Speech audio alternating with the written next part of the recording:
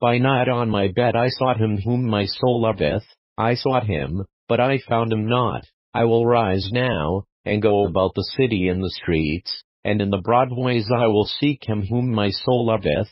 I sought him, but I found him not. The watchmen that go about the city found me, to whom I said, Saw ye him whom my soul loveth? It was but a little that I passed from them, but I found him whom my soul loveth.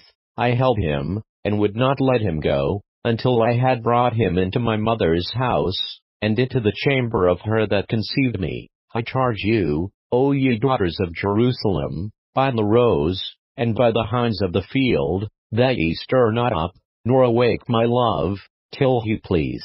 Who is this that cometh out of the wilderness like pillars of smoke, perfumed with myrrh and frankincense, with all powders of the merchant? Behold his bed, which is Solomon's.